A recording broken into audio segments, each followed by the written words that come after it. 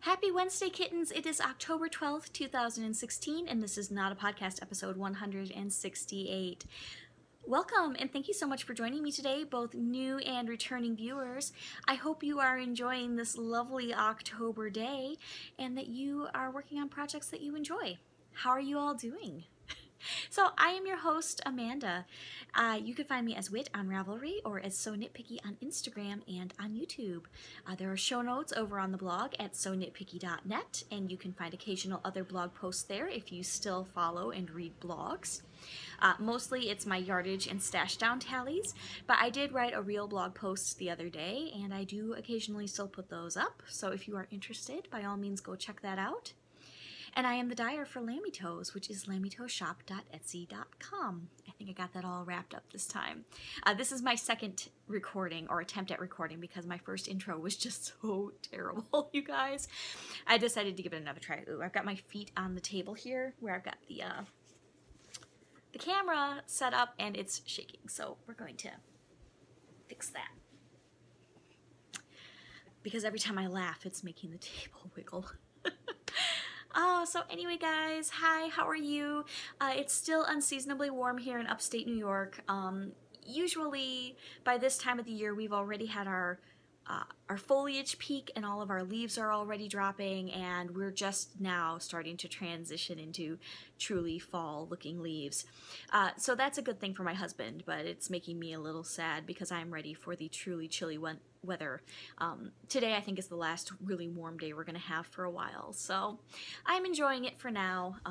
Got the windows open and I'm just hanging out in the house and getting ready to podcast. So I thought real quick before we go into crafting content today, we would talk about the Fall into Shawls knit along. If you would like to participate, if you are a shawl knitter or other neck things knitter, please go into the Not a Podcast Ravelry group, and you will find stickied at the top 2 threads. There is a chat and information thread and a finished objects thread. You can find anything you need to know there, and if you have any additional questions, please feel free to ask me and I will answer them right away. But make sure that if you are entering for prizes that you are a member of the group and that you do put them in the finished objects thread, because I think we still have some stragglers in the chat thread that have not been transferred to finished objects yet, and I would hate to see those not count for a prize draw. Speaking of the prizes, I keep forgetting to mention these on the podcast, so I thought I would do it real quick today, and I made sure that, one, I have notes, not very good ones, but I do have notes, and I made a note to myself to mention it. Prizes. We have a couple of donated prizes this time around. Autumn has graciously donated a pattern of the winner's choosing. I think it's up to $7. That is going to be in the prize draw. And the lovely Java Jenny from Kitchen Counter Crafter has donated a $25 gift credit to one of you as a prize. I have a prize in there too, and I think it's the pattern. I think I have a downloadable pattern up to $10 through Ravelry in there. And if we get enough participation, and we should because we have almost a full page of participants already, I'm going to throw in a yarn prize too. I have some hopefully exciting things coming up with Lammy in the next 2 to 4 months, and I'm going to be switching some of my dyeing focus. And so I'm going to have that, and it would be something that would be interesting to shawl knitters too. So anyway, once that comes in, hopefully I will get that figured out, and maybe I'll even do something pre-dyed and show it off. So anyway, guys, let's just go on into the show today. I'm going to be talking to you guys primarily about Spinzilla. So if you are not interested in Spinzilla, I'm sorry. I'm going to talk about it first, and when I'm done with it, I will then show the 2 works in progress I've been kind of working on a little bit, but not much, because Spinzilla, as the tagline says, is a monster of a week, and I really did not knit at all during that entire week. I think I might have knit 2 rows on something while waiting for appointments.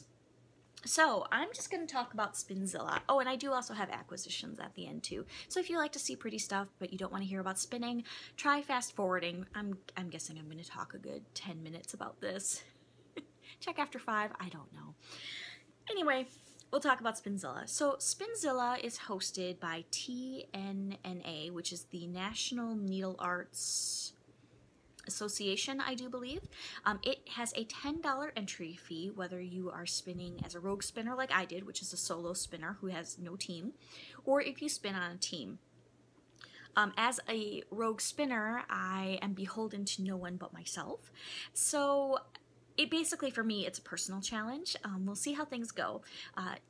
Results for yourself have to be submitted by tomorrow evening, I think at 11:59 p.m. Eastern time, which is my time. So if you guys spun and you haven't posted up your results yet to Spinzilla, make sure you do that so that you get credit. And then they're going to post the final results for how everyone did on Monday. So I am super excited to see how things went on Monday. Also, because I spun more than a mile, I'm going to be watching to see if maybe I won a prize this time around. I'm not expecting anything, but you never know. Anyway, the money that they raise goes towards their I think it's teaching programs is what they use it for. They use it to try to spread love of fiber arts to other people. So the money goes to a good cause, and quite honestly, the $10 entry fee is a bargain for how much it had inspired me to spin out of my stash. It is probably the best $10 I have spent in a long time. So, if you followed me on Instagram, you got to see my progress every single day, because every day I was really good about putting up a collage of what I was working on, what day of Spinzilla it was, and posting it up usually in the morning of the following day. And I took all of those photos, and they're actually in the blog post that I did on the when I had mentioned it in the intro that I have a blog. I did a post about it, and I put all those up, including a photo of the finished yarns before their bath. They've had a bath since, and we'll talk about that in just a minute. So this time I started off, I think, really well. I made sure to prep my first spin, which was a big spin. It was about a pound, and it ended up being bigger than that. But it was going to be about a pound, and so I stripped it out and had it all ready to go, split into two so that I could do two separate bobbins because they were going to be big bobbins. I now have a Hansen mini spinner, and the standard size bobbin can hold up to 8 ounces. I have found with plied yarn that is not the case, but with singles it holds, yeah, just about 8 ounces of singles on the nose, depending on the fiber and how floofy they get and stuff. So I had it all ready to go. It ended up working out pretty well for me. I wish I had been a little bit more strategic in how I spun up my yarn.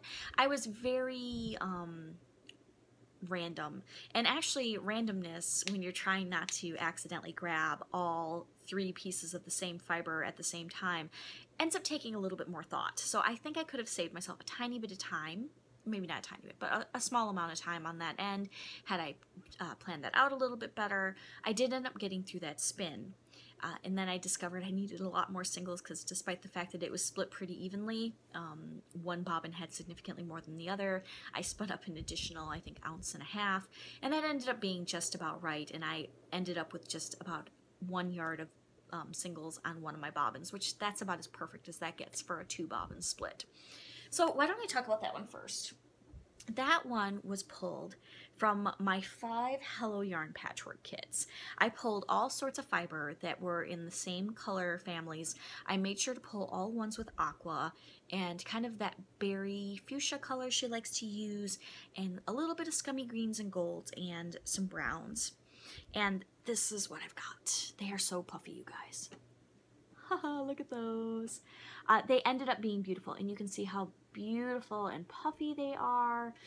This is going to be for a Sowerby shawl by Annika, and I cannot remember Annika's last name. I talked about it in the last episode and I linked it. I am doing this as a spin along and then knit along with Laura of the Corner of Knit and Tea. I'm going to put these other 2 over here and just talk about one for now. But this got super puffy, you guys. And because we're on my camera, it's not going to autofocus or anything. It's just the focus is what it is. So I'm going to try to show this off in ways that you can see. It ended up being, all of these are very consistently a worsted or an Aran weight. One skein is slightly heavier than the other 2. The other 2, when I was calculating yardage per ounce, were pretty in line with like Cascade 220. So they're in that very worsted range, which is what the pattern calls for, which is perfect.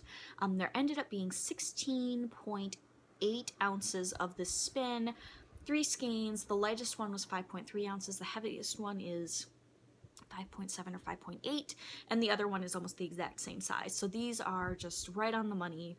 I'm excited to get these knit up. I'm going to try to get a little bit more done this week because I think Laura's holding off on starting hers until after Rhinebeck. And those of you going to Rhinebeck, have a good time. I'm going to try to go next year. I can't make it this year though. And so I'm going to try to finish up a couple things through this weekend when everybody is Rhinebecking. Make sure to share pictures, guys, and tell me all about it. So anyway, this is going to be a super stripy, really pretty large wrap. And I think the garter stitch and the construction of Sowerby is going to, I never want, I don't know if I should call it Sowerby or Sowerby. Is going to show this off really, really well. So anyway, I mean, just look, they're squishy and they're big and they're delightful. And for being only my second spin on my new spinner, I'm really happy with how these came out. It was a little bit of a challenge because most of these fibers are more spongy and are poofier. So I think they're things like Targhee and Rambouillet and Merino, but a couple of them were stuff that wanted to draft a lot thinner. And so I had difficulty going fast and keeping these consistent because going through so many different mystery fibers is a little difficult and tricky. But I think I did okay. This spin ended up, like I said, coming in at 16.8 ounces, and it was 1,000 and I think 70 some yards, over 75, but not quite 80. So yeah, you see one of these skeins is just a little bit darker. Some of these have a little bit more of the light in them, but they're all huge. They're like, these are massive skeins of yarn, you guys. They're going to be fun to cake. They're going to be monster cakes of yarn and going to be a lot of fun to use. So I'm looking forward to using that, hopefully in the next couple of weeks. And then my other spin, which I had time for, those took me days 1 through 5, I think, was when I finished that. And so on the night of day 5, I got this spin ready. Now this one is very different. It's actually a heavier weight than those ones, which I would not have guessed based on how I thought I was spinning it. Turns out I was spinning much thicker than I thought. But on the final 2 days, I spun a new sock yarn for my husband. I was aiming for a heavy sport weight, DK weight. This is definitely Aran going into, I can never remember if it's bulky or chunky after Aran weight, but it's a little bit heavier than those. So this was mostly, and I think I forgot the tag for it. This was mostly a 4-ounce braid of gnome spun fibers. It was a Perendale fiber, and actually it was, I think it was a Rhinebeck acquisition when I went 2 years ago. I got it when I went to the booth that had Bags by Jessalou. Holiday Yarns was in there, and Gnome Spun also had some fiber in there. And I bought that. It was a colorway called Waterfall, and it was mostly, sorry, there's like little vegetable matter in this. It's distracting me. It was mostly aquas, kind of a cobalt blue, a warm brown that had just a little bit of kind of a purpley berry undertone to it. And then because it was only 4 ounces, and I have discovered that for socks for my husband, 4 ounces is just not enough for the height he wants. He wants tall socks. Out of 4 ounces with his large feet, I can get him socks that go a couple inches above his ankle, but not too much taller usually. So I found 2 bumps in the one bag I had separated out from all those Hello Yarn kits. I have some that are definitely sock fibers that are in a bag by themselves that say sock on them, and then the other 4 can be shawls or sweaters. I pulled 2 bumps that match this. Sorry, I'm having a hard time keeping my train of thought on the track. I'm going to try though. And so what I ended up doing is I actually portioned these out. I separated them and strategically lined them up before spinning. And I did the sets of, both of these spins were fractal spins. I forgot to mention that. Both of them were where one ply was longer color runs, and then the second ply was shorter bursts of the same colors, so that they will have a lot of marling and a lot of long color striping in them. So I ended up setting this one up before I spun each of the halves, and then on day 6 I spun all the singles, and then on day 7 I plied, and I called it good enough. This ended up being, this one was 5.6 ounces. I was expecting it to be a bit more, but it turns out the braid of Gnome Spun must have been 0.2 of an ounce lighter than I thought. Usually with a 4-ounce braid, give or take 1/10 of an ounce either way is pretty standard. Every once in a while I run into one that's a couple tenths of an ounce light, and this one was. So I had 1.8 ounces of Hello Yarn, 3.8 ounces of Gnome Spun, and I got this yarn, which It's definitely worsted weight. Perendale, I haven't looked it up in my book of fleece yet, but it was very woolly, and I think it seems to be a much longer stapled fiber. Because I'm a worsted spinner for the most part, and I haven't played with woolen spinning, this probably would have benefited from being woolen spun, but overall it's not terrible. I could definitely not wear this on my skin, but my husband has pretty tough skin. He doesn't get itchy very easily, and especially because this is going on his feet, I think he'll be fine. It's gonna make some really good squishy house socks for him soon here. So overall, I'm pretty happy with it. This one came in at, I said 5.6 ounces, and I think it was just over 200 yards. 230 maybe? I can't remember now. But anyway, that's what I ended up getting. It's very pretty. I love the colors in it. It's not showing up quite true because my camera always hate turquoise and teals. But you can see that the brown is not truly brown. It's got this very berry, almost purple cast to it. And there are some spots where when it drafted thinner, it's kind of a grayish purple that kind of reminds me a little bit of like Madeline Tosh composition book gray kind of colors if you need something for a point of reference. So overall, I'm very happy. I spun 22.6 ounces of fiber. I was just under 1.5 ounces away from 1.5 pounds of fiber spun. And after credit with Spinzilla, how it works is you get the credit for the full yardage of the yarn. So like when I get done, I would wind it off and I count the yards. You get credit for that, but you also get credit for the singles that you spun. So in the case of the 2-plies, which makes things easy, I take that number and I times it by 3, which roughly there should be twice as many singles as there is yardage. It's more complicated than that, but I'm not a super technical spinner. I'm not worried about, I think it's grist is the angle of spin and some other things. I'm not into that kind of stuff. But that can also affect how much yardage is eaten up, and anyway, they keep it simple. So you take it and you multiply it out and do that. So for like a 2-ply, you times it by 3. For a 3-ply, I would times it by 4. I ended up with over 3,800 yards spun up, which was 2.17 miles of yarn. So I did exactly what I wanted to do this year, which is to finish up and double what I did last year. So I'm really, really pleased with that. I mean, I did double almost like right on the nose in terms of ounces of fiber. I think if I had spun about another ounce, I would have doubled what I did last year, and yardage wise, I went above and beyond that. So I'm really happy. I wish I had had more time to spin. I actually didn't spin as much as I would have liked to.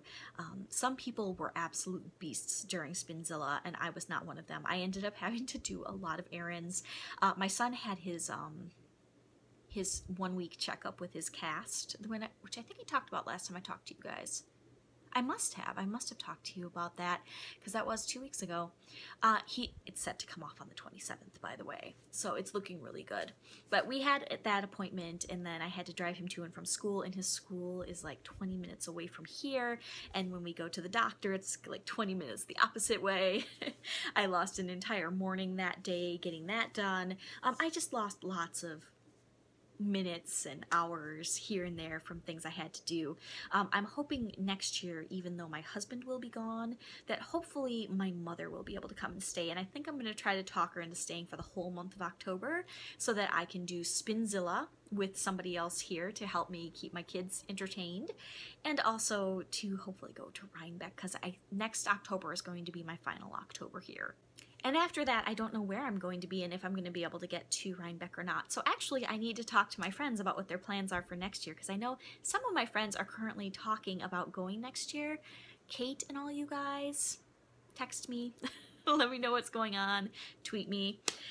So anyway, that was Spinzilla, and I'm super happy. That gave me a really good boost in my stash down efforts. So let's talk really quick about my knitting, and then we'll talk about my acquisitions. I did not finish anything, obviously, in the last 2 weeks. I had 1 week where I knit, and then 1 week where I didn't knit at all, and then today I've knit a few rows. So the first one is the Saturn's Rings shawl by Very Busy Monkey. I'm going to say right away, I did not work on my sweater this week. Either week, I didn't touch it. I want to focus on this shawl and get it done.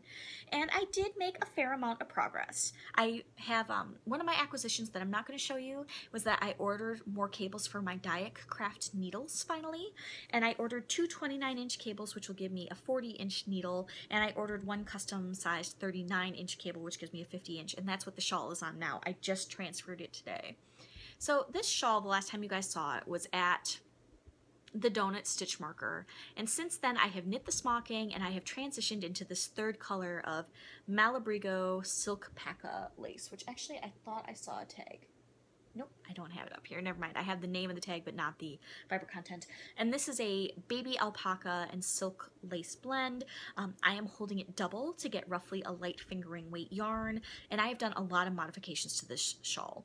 I'm trying to get it done for Eat Sleep Knit to get a little bit of credit for one of the knit-alongs from this year, as well as to just use up this stash, which I bought on a whim and then didn't knit it up into what I intended to right away, and now it's just been sitting there. And anyway, it's getting to be pretty large. So we started off with this color, which is called, I think, Simply Taupe. We've transitioned into this slightly brighter, orangier pink called Light of Love, and now I've transitioned into this darker, purplier pink called Fuchsia.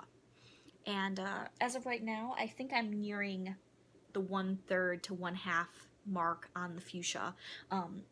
On both the taupe and the Light of Love, I used the exact same amount of yarn, about 85% of a skein, 80% of a skein. I'm hoping to use about the same amount of the fuchsia, and then I'm not sure if I'm going to transition into hollyhock or not.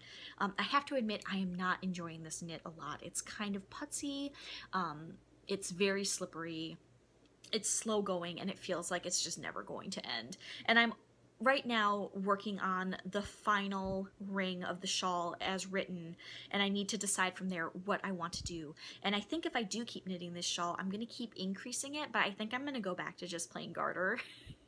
And then I might do another small eyelet section, and then I might do like a picot bind off or something. But anyway, I have been switching, sorry. If you watch my other episodes that talk about this shawl, I've been talking about some of the modifications I've made. I had a hard time doing the elongated right twists, which are supposed to be in between, and this is not what they really look like, but you can get the idea. They're supposed to be these directional twists in between. Everywhere that you see these eyelet rows, I was supposed to have one of those, and I put in eyelet mesh lace instead. I tried doing different direction mesh lace here, and it doesn't look like it worked because originally I was doing yarn over knit 2 together, which is a basic mesh lace. So I tried a slip knit yarn over for up here, and I think they look like they're going the same direction, so I'm not going to do that again. I'm just going to do the yarn over knit 2 togethers. Anyway, so far, I mean, it looks like it's going to be really wearable. As it is, this is a 50-inch needle now.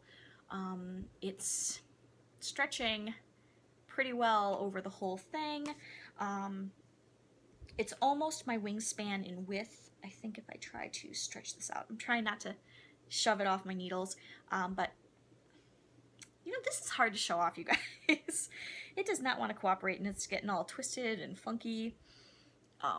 It's, yeah, I mean, like if you do like one here to here, it goes to, yeah, it's a little less than my wingspan. And then in terms of depth, it's a good depth so far. Anyway, I figure that if I'm gonna do this, I do want to do it right, and I want to just commit to getting it done. But the rows are a slog. I think I have over 330 stitches on the needles at the moment, and I don't know, in all honesty, if I want to go through the rings pattern one more time or if I want to do something else. I've been kind of just having to fudge each section as I go because nothing's quite lined up how it's supposed to. It's a really simple pattern. I think it comes down to sometimes I just can't count to 4 and I can't keep simple patterns on track. I do like the smocking section, and I think I'm gonna like the ribbed section that I'm doing next, so I might actually put in a couple more sections of that, but I'm not gonna bother with just the plain garter rows in between the mesh lace panels, I think, or else maybe I'll make them wider or something. Anyway, I would like to try to focus on this for the next few days and try to get at least the fuchsia done, if not into the hollyhock, and try to look at getting this finished because I really, really want this off the needles. I need the yardage out. I want to get the bonus for the Eat Sleep Knit stuff. and I want to be done. So hopefully you will see this only one more time. I don't know if I'll record next week. If I finish this, for sure I will. But yeah, so anyway, as I mentioned, I did not work on my sweater. I did, however, pull out a very long-term work in progress that is going on 3 years old, and I decided that, one, I'm not going to make it as big as I originally thought I was going to, and two, I just want to get that done and out of stash too, because I'm kind of sick of having these massive blankets lingering in my drawer, and I want to get it on my daughter's bed before winter. So this is, of course, sorry, the Modern Log Cabin Blanket, which you can find in the Mason-Dixon Knitting Book. I found a copy of the pattern for free online, but it's missing the knit-on mitered border. So I'm going to need to find the instructions for that, or maybe just buy the book. It's Barocco Vintage Worsted. It comes in a lot of really good solid colors. As you can see, I've already deflated this cake quite a bit in the first 2 nights of knitting. I have less than half of this yarn left. I'm planning to knock this out of the park. I am on, I think, block 7 of the blanket out of 10. I'm not going to knit all 10 blocks, I've decided. Originally, I started this project to use up the leftovers of my son's blanket, and it turns out my daughter really doesn't like the same colors as my son, so I've had to buy yarn for it, and it's kind of gotten to the point where I don't want to deal with it anymore. So I'm trying to finish up the current block, which is huge. I am 2/3 of the way through, probably 3/4 of the way through it now. And you can see it's this massive sea of pink. I mean, guys, this is a huge blanket. This is why I've never really shown it off. But the rest of the blanket, to get an idea, is it's a good size already. So I think we're going to be good cutting it off where it is. It's made to be like a log cabin quilt, where you do a square, and then one side of the square, and then the top, and then the side, and then the top, and then the side, and then the top, until you get it to the size you want, and it's squared up each way. And then I think it has a knitted on garter, miter, square, or mitered corner thing going on with it. Once I take it off the needles and I figure out how the edges look, I might just leave it as is, because I don't think the edges look terrible. I mean, they're not the neatest, or maybe I would go through and just do an I-cord or something, which seems a lot easier, but anyway. I don't think it's that bad looking, to be honest. I think it actually looks pretty good and pretty usable as is. This is over 2,000 yards worth of yarn so far, which means it's about 10 skeins so far of Barocco Vintage Worsted. I am ready for this to be done. If this makes it until December, it will have spent a whole full 3 years on needles. Sorry, all of a sudden the cake of yarn has disappeared. I'm trying to trace where it went. Ridiculous. Anyway, so I'm hoping to have that to show off too. When I do actually finish that one, I think I'm just going to take a separate video. I think it's big enough that it'll actually fit across the top of my daughter's bed. It won't be seriously overhanging on any one dimension, but I think it'll be big enough. So where my son's blanket was ridiculously big, my daughter's is going to be, I think, just a tad smaller.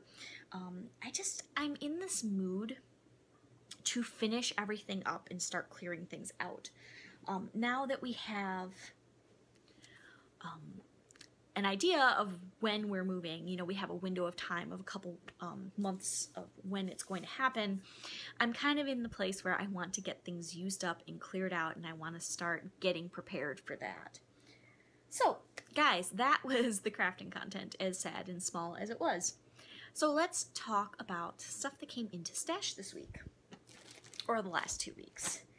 So the first is a gift and a prize from my friend Kate over at the Stitch Addiction podcast. If you don't watch her, you really should. Kate isn't podcasting quite as much anymore, but she still is putting up episodes, so definitely go watch them, because I love hearing about her job at the library too. I think that is the neatest thing. One of the things I wanted to do with my life was to potentially be a librarian, and that never quite happened. I would even just like to work behind the scenes at a library. You can put me to work, I don't mind.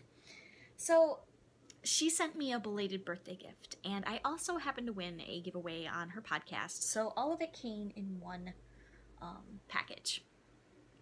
The giveaway that I won was for a skein of nomadic yarns. Nomadic yarns?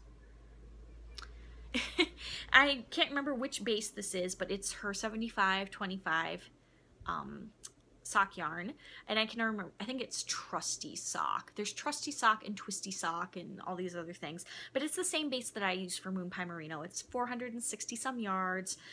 She does these balls like Lollipop Yarns did with her self-stripings, and this is a colorway called Orla, and this colorway is a lot of fun. It is these really fun acid greens, these corally peaches, navy blue, and gray. It's named after Orla Keeley, who is the designer of, if you've ever seen those really mod flower patterned things. She has a line at Target. If you go back to, I think they're mostly in the makeup cases now, but for a while there was luggage and there was bedding, and she has an online shop. You can find her things everywhere. It's pretty iconic. Like, you would probably recognize it if you saw it.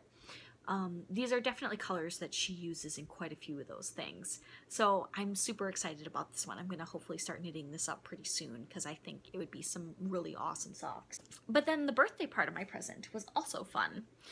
Kate sent me a skein of hedgehog fiber sock in the Heyday colorway, which I was a little surprised to see this because pictures I've seen of Heyday made it look like it was more pink, and actually it's a cream base with primary and neon colors speckled on it. Like, there's orange and there's lemon yellow.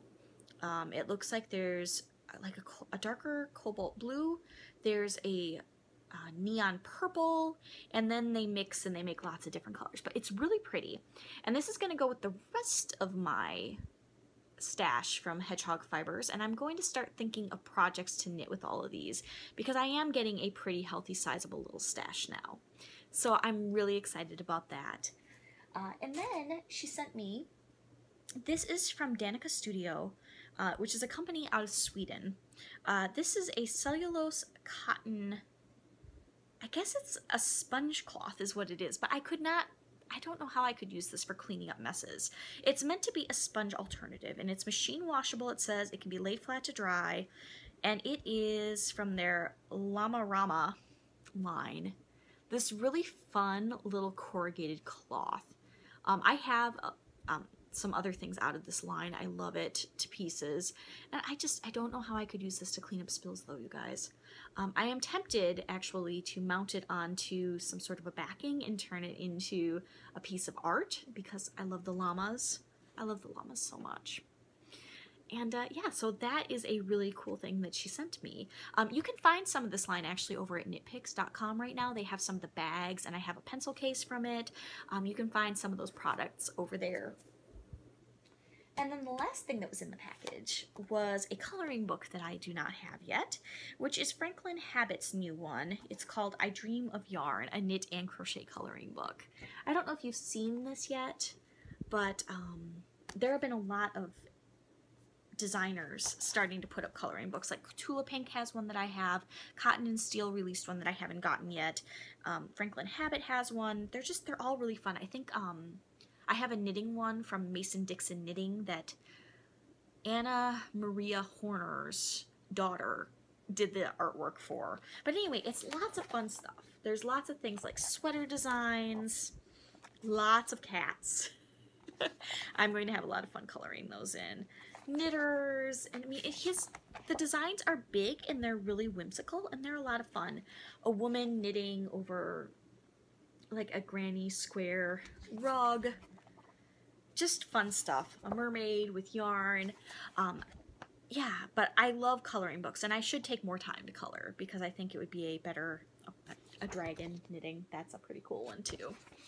I should take more time to color because I think it's a good hobby, and I used to love coloring a lot when I was younger, and it's something I had done into early adulthood and then gotten out of the habit of once I actually had kids. So thank you, Kate, for the package. It really made my day to get that earlier last week. And then my final thing that came in is possibly my last Hello Yarn Club fiber. I have a few more days to decide on this, but again, with Kate and I were talking, and I decided to pull out all of my Hello Yarn fiber stash. And I discovered I have a lot more than I realized, and I've been thinking for a while that maybe it's time to take a break on the club because I'm not spinning anywhere near fast enough to actually get it used up at a decent rate, and it feels kind of piggish to stay in when I already have so much and there's so many people on the waiting list. And I know that I have enough that if I were to drop off the list and the next time Adrian opens the list up, by the time I got in, I would probably be just about ready to start building my stash up again. Plus, she does regular shop updates. But this was, or is, September 2016's club colorway. It's merino wool top, which is not my favorite to spin, but I've been hearing people say really good things about this one, and it is called Sinister Things. Now, my braid of Sinister Things is very rainbowy, and I really love the colors in this. Oh my gosh, it's gorgeous. Mine is just rainbow eye candy. Very stereotypical Hello yarn, a beautiful muted and jewel tone palette. I mean, just look at those colors, guys. Oh. It's kind of ridiculous. So if this was my final one, it was a really good way to go out of the club, because that is just, oh, the colors on that are fantastic. It makes me wish that I did like spinning merino, because this is almost sweater quantity worthy. And this is one that I have seen some other people describe as it's spun up more like Polworth than like merino, so it is really tempting because I do love Polworth. I'm thinking though about pairing it with another club colorway, or maybe either I have some Malabrigo Nube, either in natural or in a gray color I might pair it with, or I've been debating pairing it with another older club colorway on merino called Wickerwork maybe. I don't know, but I gotta decide what I'm gonna do with this. So like I said, I have a few more days to figure that out though. So guys, I think that is basically it. I do have a lot of chatty stuff I want to talk about at some point, but I think it's a little early yet for that. I've been giving a lot of thought to my goals for next year, and you know, we can still argue there's almost a full quarter of 2016 left, so it seems a little silly to act like it's time to talk about 2017 already. But I would also like to get those ideas fleshed out a little bit more before I actually talk about them, because I'm going to be changing up, I think, how I do my resolutions and how I've been tracking my stash and everything. I think I need more accountable, no, more trackable. I don't even know what word I'm looking for here. I need a better way to be able to track it, and with my stash I've been doing quarterly, I'm going to go to monthly, and I'm going to have specific goals of how much fiber, a big end of the year goal, and then how much I need to spend every month to get to that goal kind of things going on. That's all I was trying to say, because that's what I did with my knitting in terms of yardage to knit, and that has worked out really well for me so far. So anyway, I think that's about it. In terms of Lammy Toes, I have some Rebel Girl drying. It's actually just finished drying behind me here. I'm going to be uploading that into the shop maybe tonight, but definitely by tomorrow. And yeah, I think next time I record, I'll talk about Lammy a little bit more. Things are going to be a little quiet with her for the next few weeks, because I would like to do a really big upload right after the American Thanksgiving holiday next month. So I'm going to be prepping for that, I think. So anyway, guys, I will talk to you in a week or two, depending on what I get done. Bye!